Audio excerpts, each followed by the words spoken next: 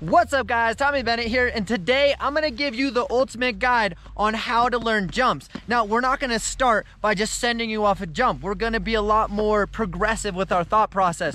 We're gonna learn some of our basic body positions right now in a static position, then we're gonna take it down the hill, and then we're gonna bring it into the park. So make sure you stay tuned, and if I forget anything at the end of the video, make sure you leave me a comment and let me know. All right guys, we out. No, wait, we're not out. We're gonna go.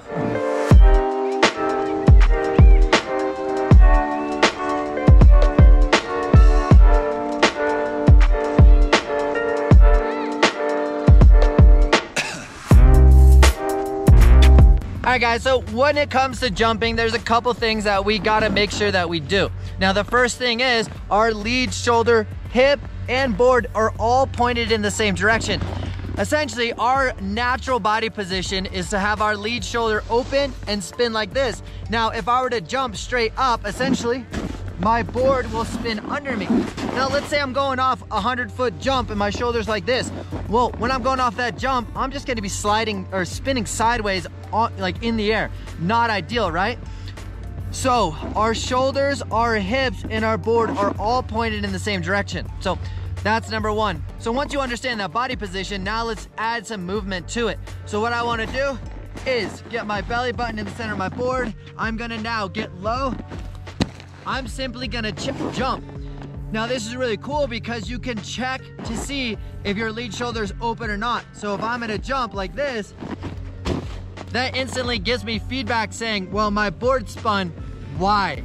So that's number one. If you're rotating and your board's going sideways, it's most likely because your shoulder's not pointed in the right direction. After that, we wanna jump and we're gonna retract our knees. So we're simply gonna bring our knees up and in front of us, just like this.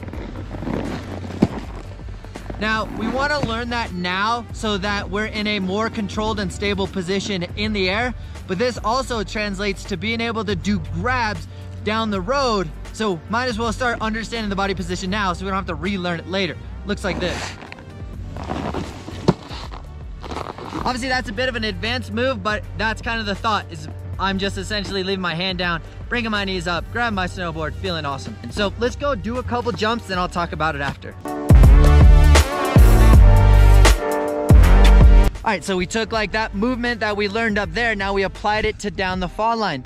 Essentially, I wanna make sure that I'm popping and I'm landing with my board pointed straight down the fall line. I can look back up, and if I notice that my board goes sideways or that I'm landing on my heels or my toes, that I'm in a twisted position. So you wanna make sure that everything's stacked. You guys may be asking, when do we pop versus when do we ollie? Now, we pop, which is a 2-footed extension off of the ground. We do that more when you have side hits or an actual jump, like an assisted air, where there's a jump, there's something that's helping us loft in the air. That's when we're gonna pop. Now, if I have to generate 90% of that air time on my own, let's say flat on the ground, then I wanna be able to do an ollie. Now, if I'm taking this to a jump, I am gonna use the pop method. Know that there are the two options, and know that when we're hitting jumps, we are popping.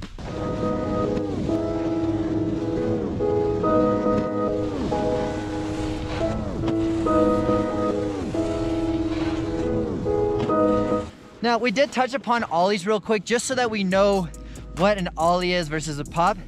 But we're gonna now try to find some side hits so that we can work on our pop before we enter the park.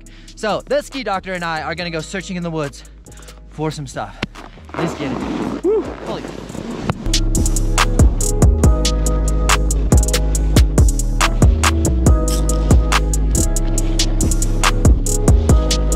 We're out here looking for Bigfoot. That's a lie.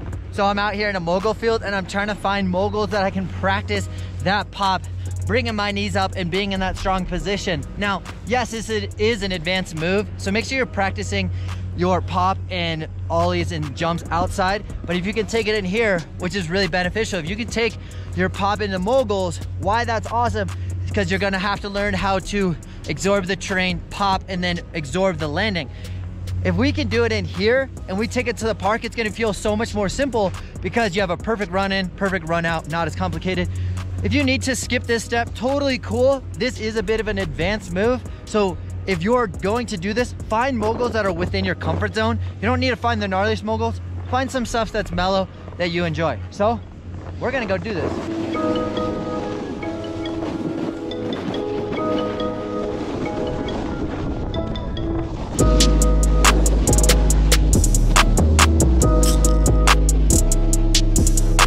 After you build your confidence, you're really feeling good about your body position, which again is your shoulders, hips, and board going in the same direction. You're not rotating in the air. You're being able to take off flat base and land flat base. Super awesome there. Next thing you want to do is go look at a map and try to find the beginner zone. We want to find jumps that have the least amount of consequences so we can practice them without having a negative experience or getting broke off. Not awesome. Now, the first run through, what you want to do is go scope the jumps. Know how big they are. Watch a couple people and see how many speed checks, how much speed they're taking into the jump. Some jumps may require you to go absolutely straight in, where other jumps may take 3 or 4 speed checks. So make sure you're understanding what you're getting into before hitting the jump. When it comes to hitting the jump, we're mimicking everything that we did out there. Body position, pop off 2 feet. The biggest difference is typically gonna be how much time you spend in the air. All right, so we're gonna go do that and we'll talk about it at the bottom.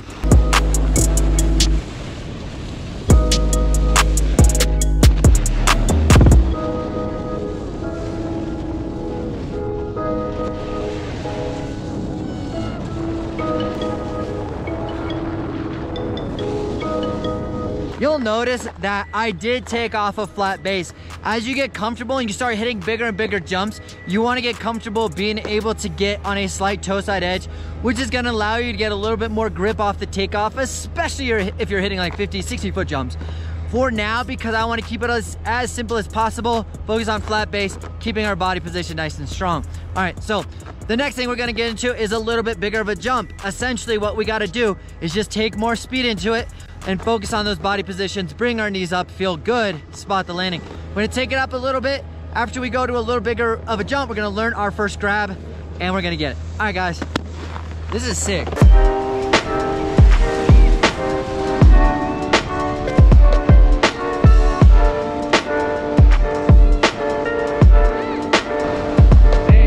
So after you've hit a couple really small jumps, the next thing you want to find is a little bit bigger of a jump.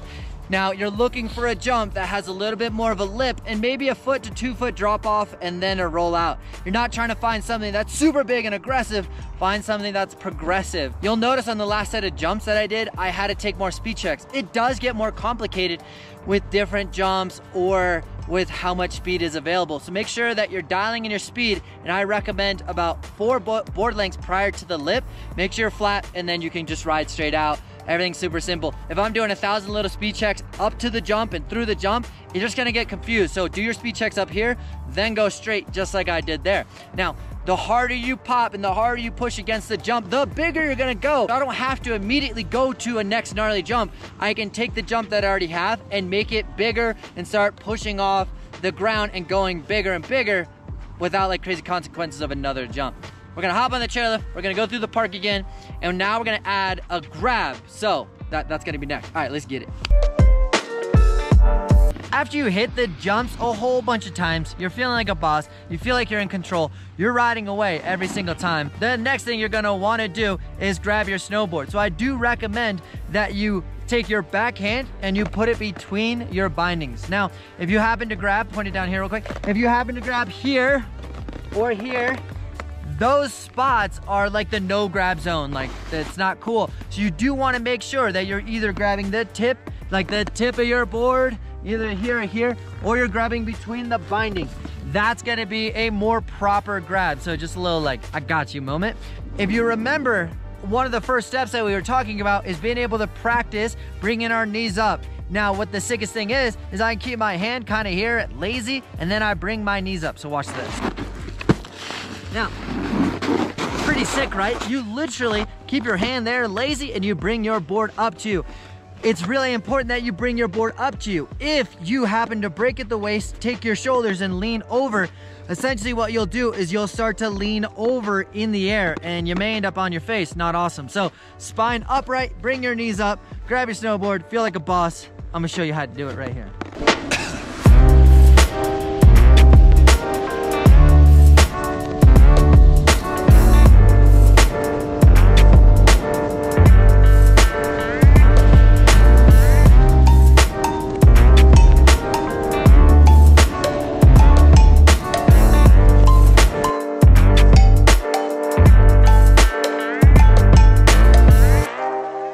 we first learned how to Indy, we did it on a small jump, big emphasis of bringing our board up to us. Now, when we get to a little bit bigger of a jump, I like to think about getting my belly button a little bit lower, and then I can push off the jump.